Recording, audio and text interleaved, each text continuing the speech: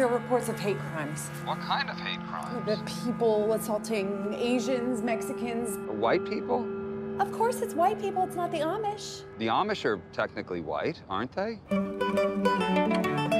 You know what would have happened if Hillary Clinton had won tonight? It would have been women in power, followed by women in power. They would have had to rename the Oval Office the Vulva Office.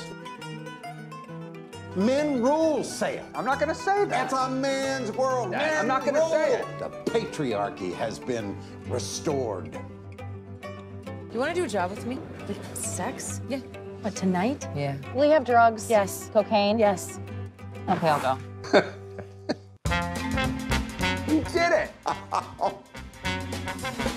How did this happen? These people are happy Trump won. Oh, God. You're not going to report me, are you?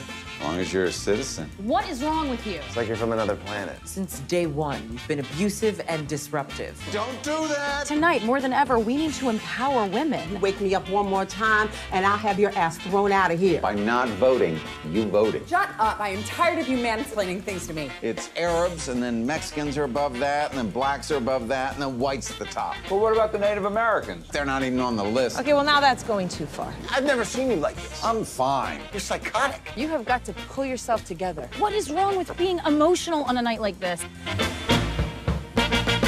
Let's have fun tonight. We'll have fun on a night like You this. should always have fun, no matter what. It's a man's world! It's a man's world! Say it again. It's a man's world! It's a man's world. These guys are losers.